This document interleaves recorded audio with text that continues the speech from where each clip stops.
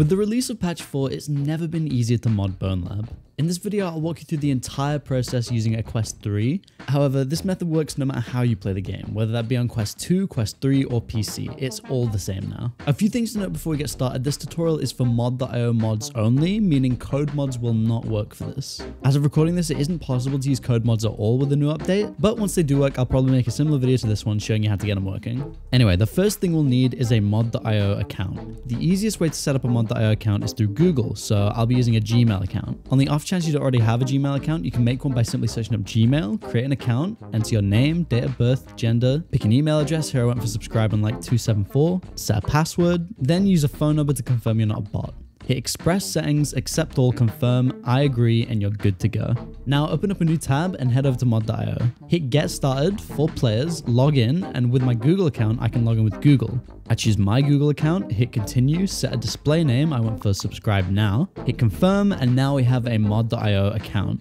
Head up to the URL and type mod.io/connect. It'll take you to this page where it's asking for a 5-digit code. This is where we want to load up Bonelab. Once we're on the main menu, go to mods, downloads, mod.io login, and it will give you a 5-digit code. Mine was 2222V. Yours will probably be a bit more complicated than that. This code only lasts 5 minutes, so once you have it memorized, go back to your browser on mod.io/connect, type in your code, and now your account is linked to Bonelab. Hit return home, scroll down to Bonelab, and now you can start subscribing to mods. Keep in mind that the mods you want to use must be updated to work with patch 4. If a mod's out of date, you'll just have to wait until the modder updates it. For example, I'll be using Hunter's Weapons Pack, since I know it's been updated. All you need to do is hit subscribe on the mod you want, go back to Bonelab, hit download all, and if the mod is up to date, you'll see it downloading over here. Once it's done, it's in the game. So if I go to halfway park, get my spawn gun, go to pallets, we'll see Hunter's Weapons Pack and its wide variety of weaponry. Here I went with this 1870 pump action shotgun because you can spin it. And there it is, you have mods. Again, it might take a while for people to update their mods to work with this new update, so just give them time. If there's something about this method that changes in the future, it'll be pinned in the comment section, but for now, that's all you need to install mods. Okay, bye.